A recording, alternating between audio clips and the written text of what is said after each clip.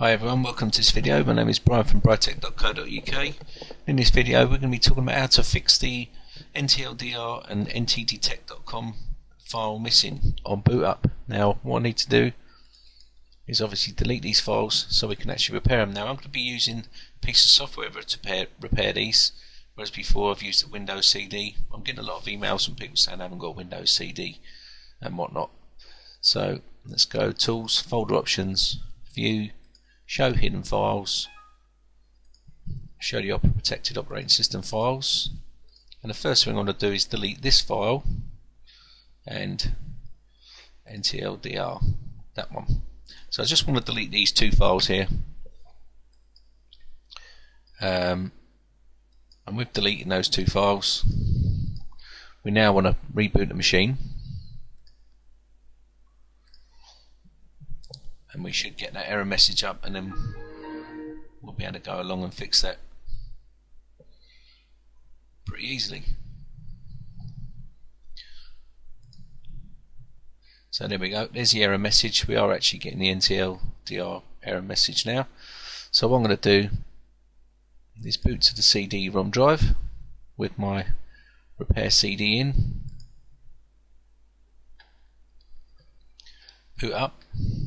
There is a load of different types of software that you can use. This is another one of these, Spotmau or something like that I think it's called, and this will do the same sort of job as a lot of the other ones out there. I mean, I've just picked this one because I had it in my folder. Let this just load up.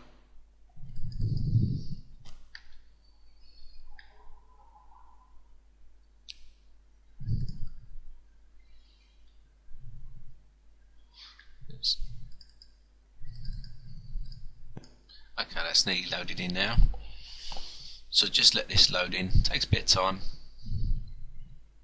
And what we're going to do is this will have already the files on it, because it's a common error. We'll just click OK there. This software is about $49. Comes in pretty handy if you fix PCs and stuff quite a bit. So basically, it is your options you've got. Now we want to do the Windows recovery part, so I'm going to click on Windows recovery, and then Windows recovery down here. This will give us a lot of options.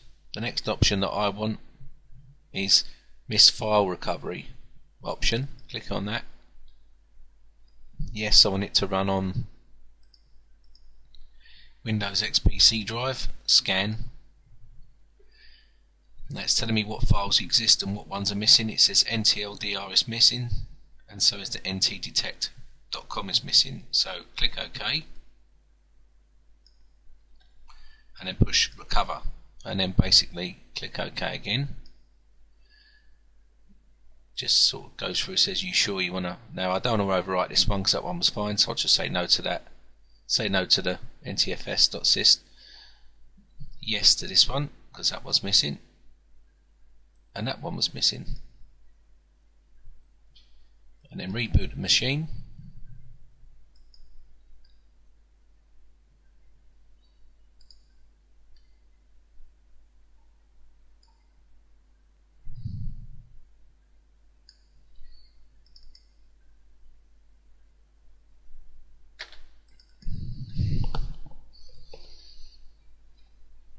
And we'll just reboot the machine up, and we should go straight into Windows like so, and that's it.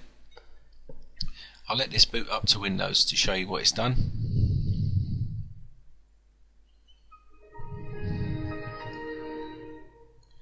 Okay,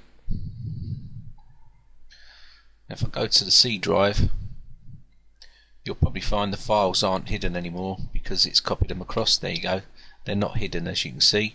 And the reason for this, obviously, is it's just copied them across. If you wanted to make these hidden like these, all you need to do at this point is right click, Properties,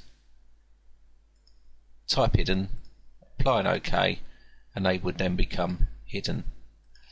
It's as simple as that, really. So that's one bit of software to fix the same problem. and a lot easier than actually if you've got no Windows CD.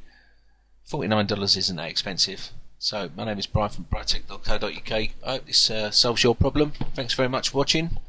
Bye for now.